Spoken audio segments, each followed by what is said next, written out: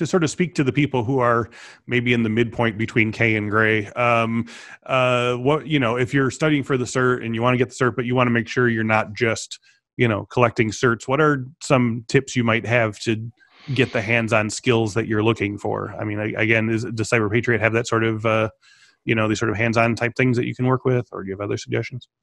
Oh, sure. I mean, so make sure you join the Information Security Professional Organizations, ISSA. Right. Make sure you're part of your B-sides communities. Go to those. I don't want to use the term hacker, but in San Antonio we have the San Antonio Hacker Association, okay, and then we have other groups that are all coalesced together. At our universities, they have a lot of student-led organizations that are under the tutelage of associate professors and deans.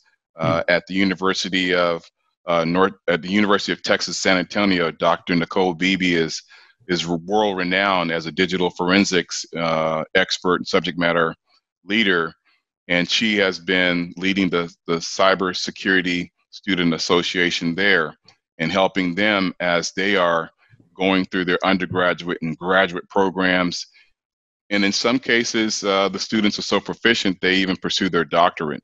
So it's really about, if you're a middle-aged professional today and we're dealing with all of these uncertainties, the way to get away from uncertainty is to have some vision and the inspiration as to where you want to go, and then link up with those who are already there, the digital natives, right, and say, hey, look, hey, I've been a office administrator and I've been dealing with personnel records.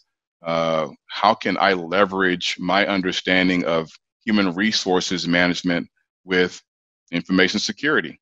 And then that's a great inroad to talk about identity access management. And maybe your interest in becoming a certified technician in that space.